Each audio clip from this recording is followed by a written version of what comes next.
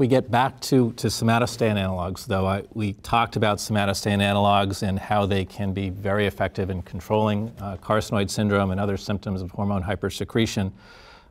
That's not the only goal of somatostatin analogues, though. So maybe, Jennifer, when you start a patient on a somatostatin analog, what are the things that you're looking for? What are your goals?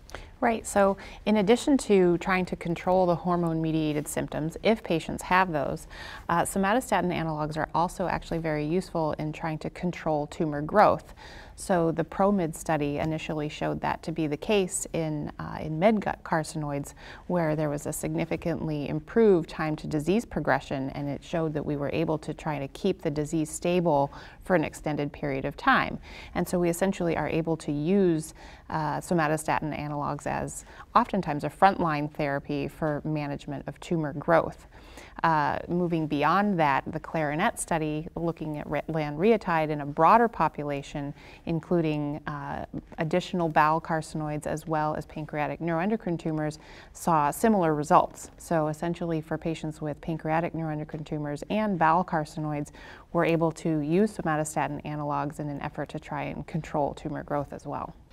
So one question that comes up, and I'll throw this out to the group, there's really no data looking at sequence of therapies.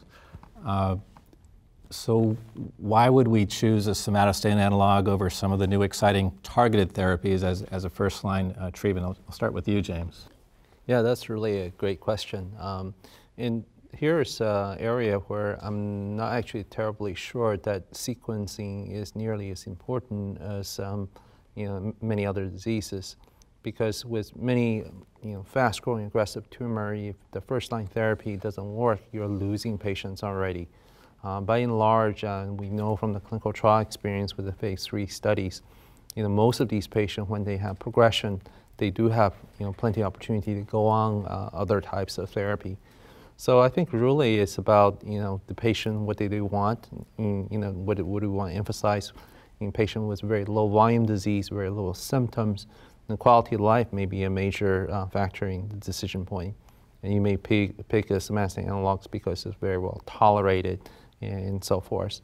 But there are other situations where the patient's very symptomatic from tumor volume, and you really want essentially a big cytoreduction. And there it may make sense to do some of the more aggressive cytotoxic therapy if it's a poorly differentiated tumor or a pancreatic neuroendocrine tumor.